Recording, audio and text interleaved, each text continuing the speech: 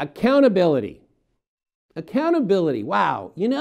Does it really even exist very much anymore? I really feel sorry for our youth because where are they seeing accountability in our world?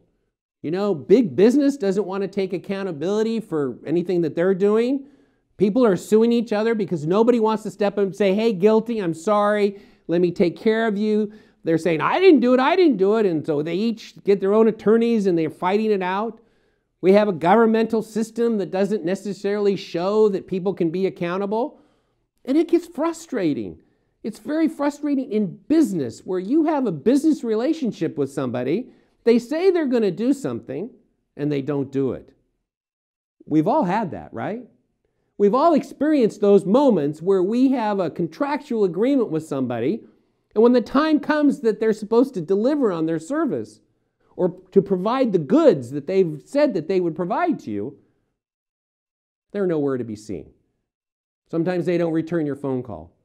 Sometimes they give you some cockamamie excuse as to why they're not able to fulfill their agreement.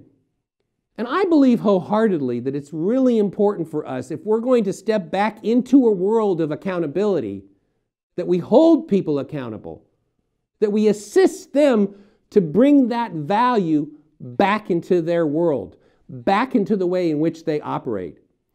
I know you'll feel much better knowing that you can make a big difference by simply sitting down with somebody who seems to not be living up to their promise, who seems to be finding better ways to make excuses, to finding ways to not fulfill their agreement and do the honorable thing, by simply sitting down with them and saying something like this.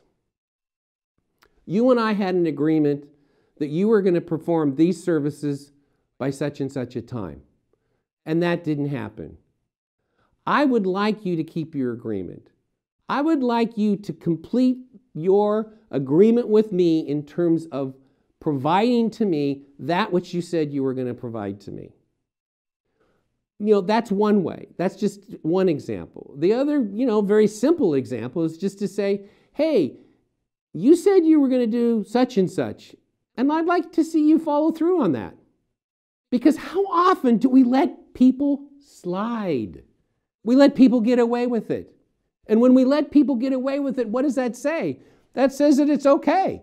That says that they can continue to do that. But in order for us to create an honorable society, one that's based on accountability, one that people can say that their word is their bond and that the shake of a hand is still as valued as it used to be for our grandparents and great-grandparents. We've lost that. We can turn that around. We can make a significant difference in our world and assist other people to learn to be accountable by simply reminding them of the importance of doing so. So if you can find it within your way, when somebody challenges you by not following through and you're frustrated and you're angry, and instead of keeping it in, instead of getting frustrated, instead of turning it into an argument, instead of firing them, instead of getting angry, all that stuff that we do when people don't do what they say they're going to do, we just simply ask them to be accountable. Try it. See how it makes a big difference in your life, but more importantly, the difference that you're going to make in their life. This is Mark Hughes with Good Karma Tips. Thank you for joining us. As we continue to explore conscious solutions to our world's most pressing problems, be a part of the conversation and subscribe to our Karma Talks channel. Thank you.